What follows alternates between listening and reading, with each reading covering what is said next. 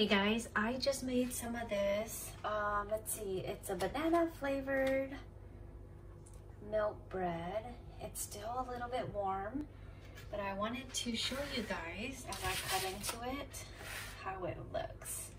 So let me see. I don't have a serrated bread knife, so I'm just gonna use a steak knife and see how it looks on the inside. So really nice and soft milk bread. So there it is. If you guys are interested in seeing how I made this, keep watching.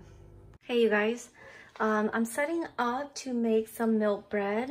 I've actually been saving this super ripe banana to give it a little bit of a banana flavor. So anyways, I'm only gonna use half of that. I've laid out everything that I'm gonna be needing. I've got 2 cups of bread flour. I have an ounce of heavy cream, about 1.25 ounces of regular milk. I've got an egg, room temperature, 2 tablespoons of unsalted butter. I've got 2 tablespoons of powdered sugar, a teaspoon of instant dry yeast, and I'm gonna need 1 teaspoon of salt. And then I also brought out this dry milk that I am gonna sprinkle between the layers of the roll, but I'll show you that when the time comes. So let me get set up and then I will show you how I make the dough. Okay, you guys, I am gonna start mixing the dough. The first thing I'm gonna do is mix in the liquids. So that's the heavy cream and the milk. And let's see, the egg.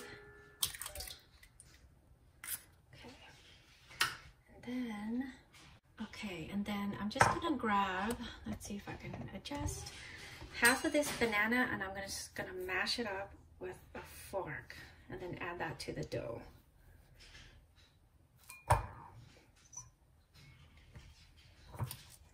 So this is why you want it super ripe, so that you can mash it, okay, really easily.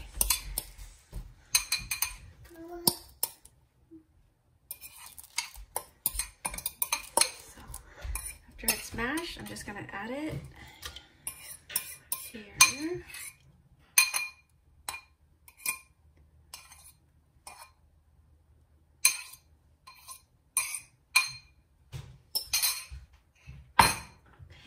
Turn this back,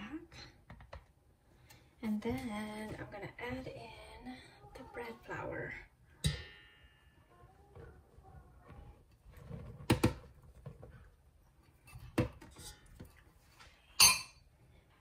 Then I'm gonna add in the sugar,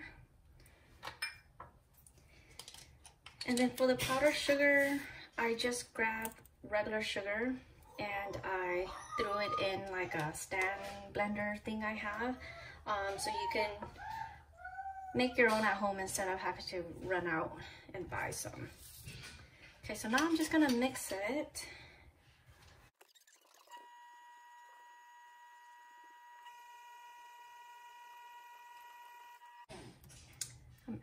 I forgot to add the yeast. If you don't have instant yeast, just bloom it in the milk first for about 10 or 15 minutes to activate it, and then add in the rest of the ingredients, and then you can mix.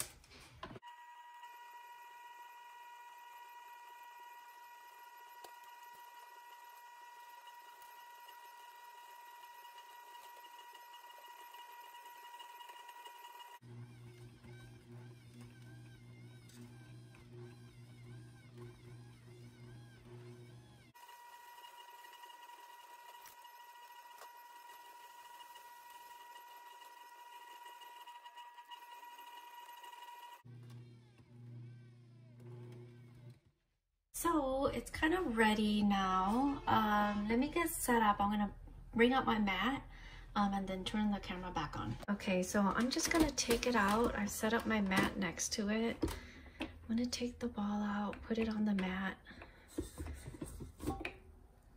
and then I'm gonna knead it for maybe half a minute.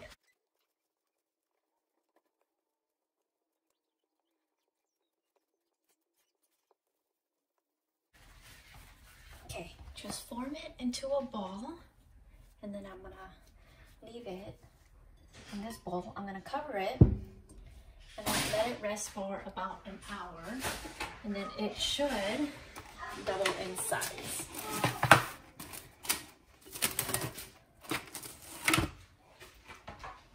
Okay, I'll be back once it's doubled. Hey guys, I'm back. So it's been a little over an hour.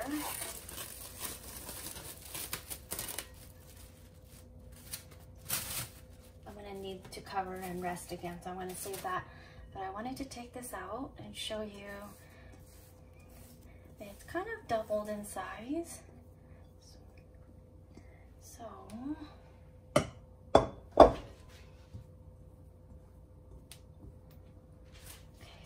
gonna kind of give it a quick knead. It's so soft and airy right now, and I'm kind of just squeezing out all the air that has formed, and you can actually see a lot of the these little black dots, like those are from the banana. So there should be a really nice banana flavor here. Okay, so all I'm gonna do now, this is just a really quick 1 or 2 minute kneading, and then I'm gonna split this into 4 somewhat even pieces, roll it up into a ball, and then let it rest again for about 15 minutes. So, and I want to leave it right here on the mat covered with the saran wrap. So I'm just gonna get it into a nice round shape, and then I'm just gonna kind of squeeze all the pieces, or all the kind of outer layer together, and then squeeze it on the bottom here to kind of give the outside like a smoother look. It doesn't have to be perfect, and then just roll it out a little bit.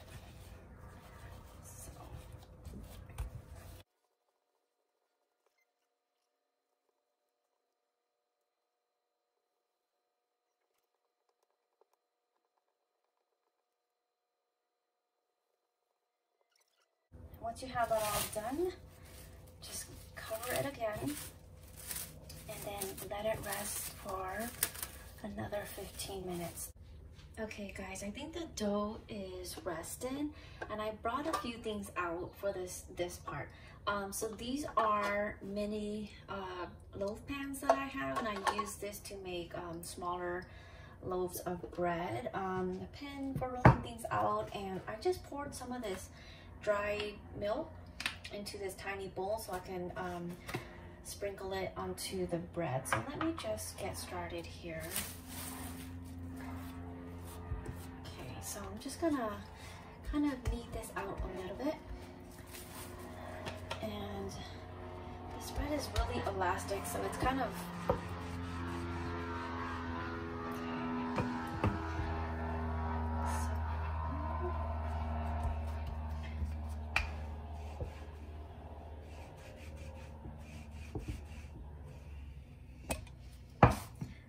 this dough is kind of elastic, so that's why it's kind of shrinking back a little bit. So I'll try to work pretty fast. So I'm just gonna sprinkle some of this dry milk on here, and then I'm gonna roll this dough up like this. And then I'm gonna pinch the ends so that it's sealed, and then kind of give it a nice shape.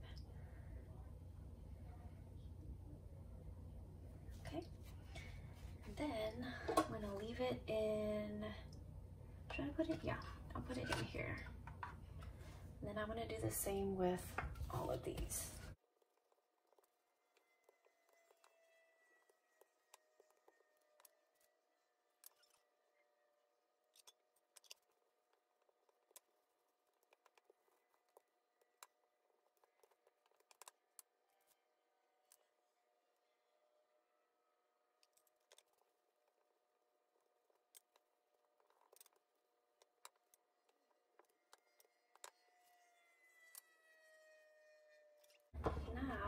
that's all ready, I am just gonna leave it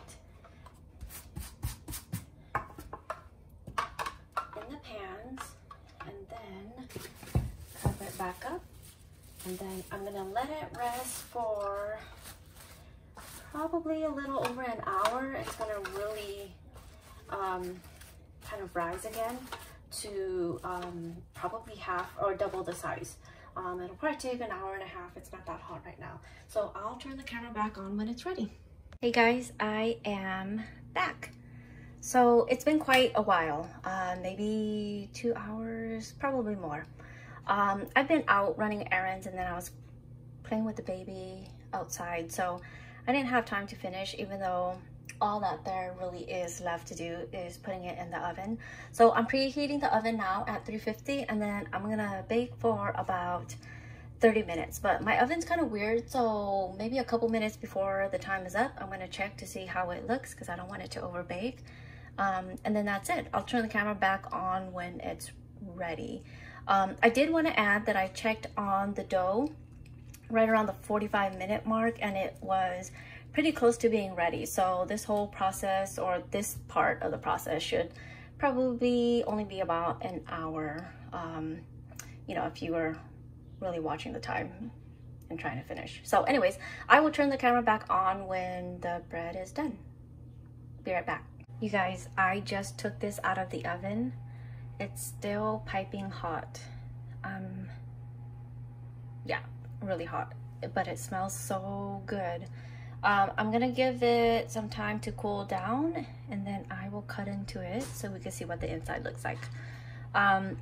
One thing I do want to mention, I did luckily at 22 minutes, I checked and it was nice and brown, so I took it out. So I don't know if it's just me, but my oven is really weird. Sometimes I could bake stuff for 30 minutes and it won't be done. Sometimes, like today, 22 minutes and it is completely done.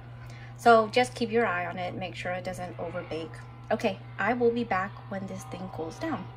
Okay, you guys, it's nice and soft and I just cut one piece right there for my intro clip, but I just wanted to show you what it looks like on the inside. And it's so soft, you can tell just by this cut how soft it is, and it's still warm, so it tastes, I'm sure, really good. I'm just gonna give it a bite. It's so good. A tiny hint of banana. You can definitely taste the milk powder. You guys gotta try this. Okay, thanks so much for watching, you guys. Don't forget to subscribe for more videos. Bye.